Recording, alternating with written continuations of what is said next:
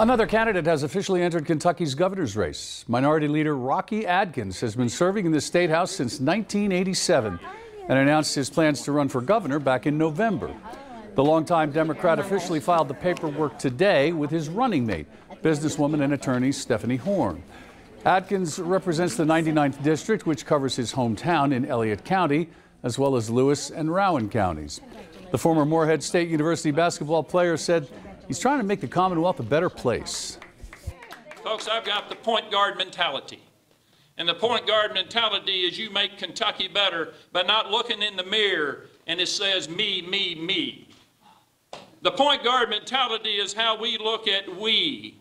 And when you make your team better, you make yourself better. Tax returns is about Adkins, Attorney General Andy Beshear, and Jeff Young have officially filed in the Democratic primary, which will be held May 21st.